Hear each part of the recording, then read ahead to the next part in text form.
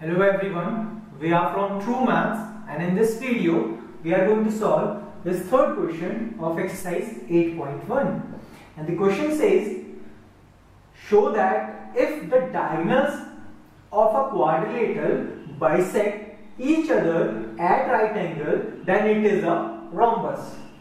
Now you are given that there is a quadrilateral. Let's say this is a quadrilateral. Quadrilateral is a four-sided closed figure and it is given that the diagonals of this quadrilateral bisect each other at right angle. And what does that mean? If I name this quadrilateral A, B, C, D, let's say ABCD is a quadrilateral and AC and DB are two diagonals intersecting at point O. And bisecting means this point, the point of intersection divides these diagonals into two equal parts. Bisecting means dividing something into two equal parts, means AO will be equals to OC. And similarly, this is also bisecting, so OD will be equals to DO. This point must also divide this diagonal into two equal parts. So OD will be equals to OB. So obviously this is given to you. This is the first part which is given to you, that the diagonal of a quadrilateral bisect each other, and the second part is given that they bisect each other at right angle. Means these two lines when intersect, the angle formed between these two lines is equals to 90 degrees. All these four angles are given to you as 90 degrees. And you have to prove that this is a rhombus. And how a rhombus is formed? Rhombus is basically a four-sided closed figure where all its four sides are equal. Means if I am able to prove that AD is equals to DC, means this side is equals to this side, and DB is equals to AB, means all sides are equal. I have to prove this. I have to prove this, all four sides of this quadrilaterals are equal, then this quadrilateral will be known as rhombus. And this is given to you that these two sides are equal and the angle between these two diagonals are 90 degree. Now how to prove that this side is equal to this side? To do that, what I have to do is I have to prove that this triangle AOD is congruent to triangle DOC. Now if these two triangles are congruent, so by CPCT obviously this side will be equal to this side. Now let's prove it.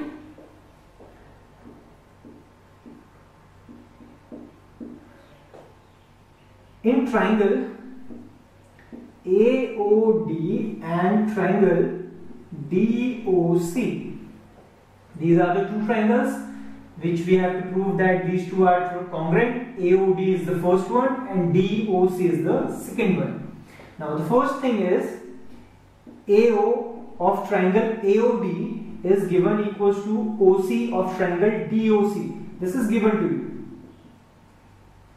This. That AO is equals to OC, and DO and DO is equal in both the triangles. So obviously these two sides must be equal in both the triangles, and angle AOD is equals to angle DOC. Now the second thing is triangle DOA or AOD is equals to DOC because both are right angles, means the value of both angles is equals to 90 degree. This is again given to you. Now this I have already discussed in the previous video that if you want to prove that two triangles are congruent, there are certain things which you need to prove. And one of them is RHS.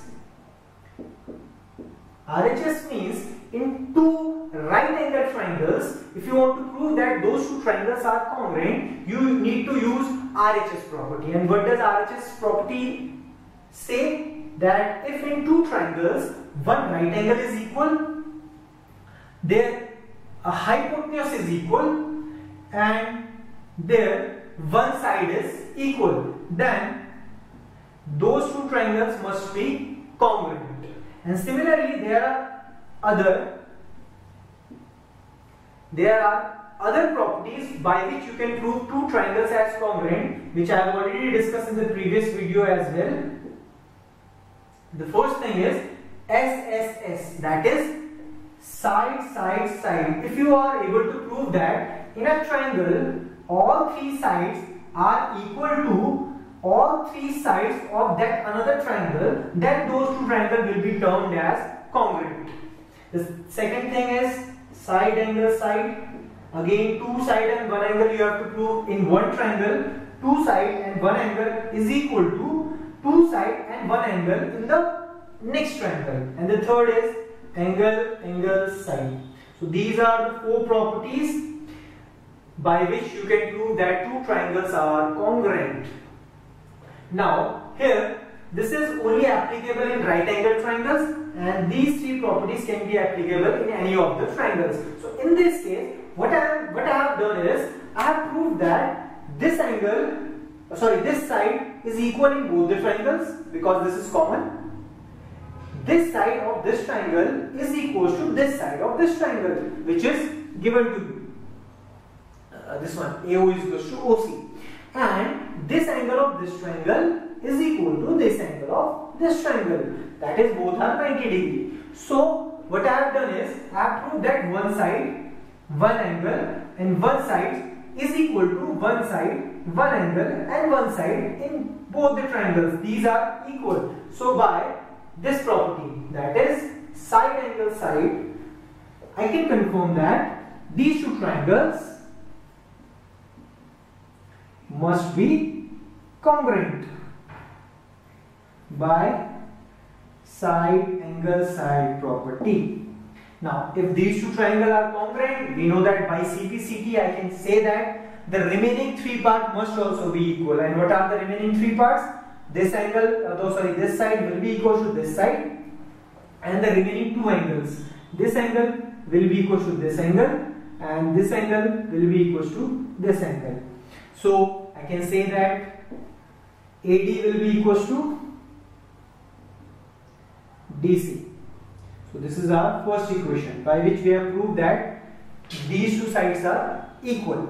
Similarly, in this triangle, in triangle AOB and triangle BOC, in both the triangles, you can confirm that this triangle and this triangle are congruent by the same property, that is by side angle side. And if these two triangles are congruent, by CP/CT I can say that AB will be equal to BC. So in the second case, AB will be equal to BC. So this is our second equation. You can write similarly. We can prove that the side AB is equal to BC. And in the third case, in this triangle, that is ABO and triangle AOD, in these two triangles also, by this same thing, that is by side angle side, you can confirm that this triangle is congruent to this triangle. And if these two triangles are congruent, so obviously this side must be equal to this side by CP/CT. So similarly,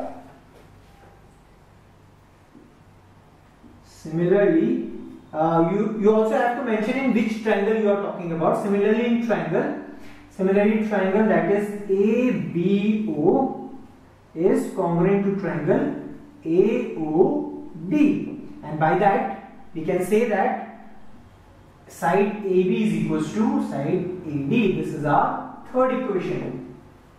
Now here what we have proved that AD is equal to BC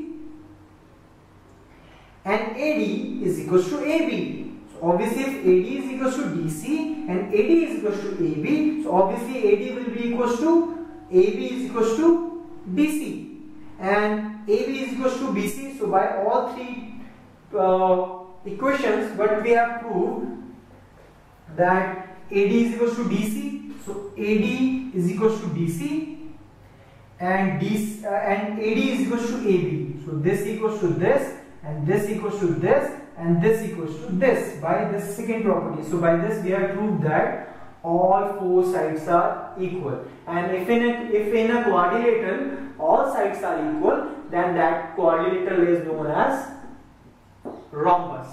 So this is how you can prove this third question. I hope you have understood how to solve this. Still, if you have any problem in math, or if you are not able to understand the same question, you can directly ask us the question. The phone number, the email address and the WhatsApp number is given below in the description.